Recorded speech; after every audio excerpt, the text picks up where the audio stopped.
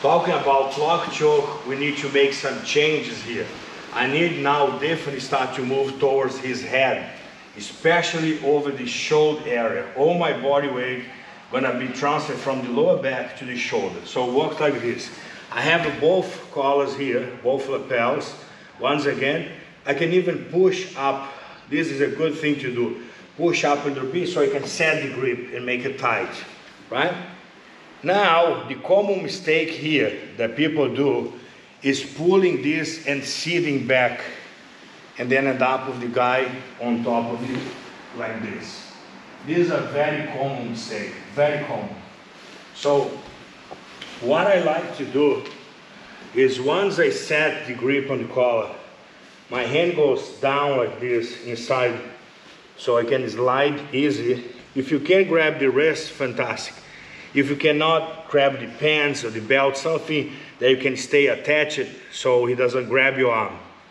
What I like to do here, to be honest, is transfer a massive big step and put my forehead on the mat like this. You see how wide is my base, how tight and heavy I am? A little pull now will do the job just fine. But on the reality of this position, the classic way to beat the clock, you'll be moving my back leg forward and walk like this. The more I walk, the more I tight.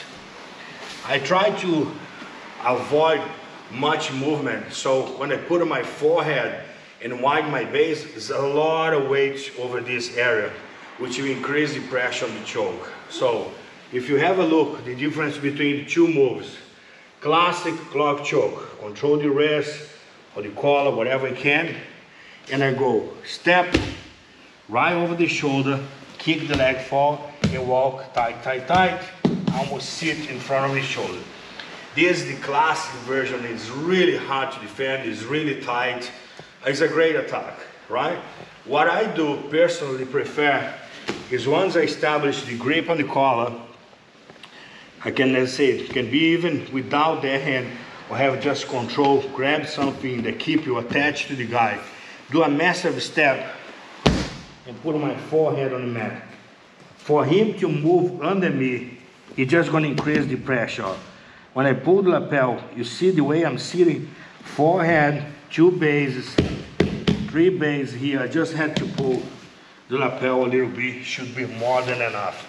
You guys can choose to see which one suits better your body type. Is that clear? On 3, 1, 2, break.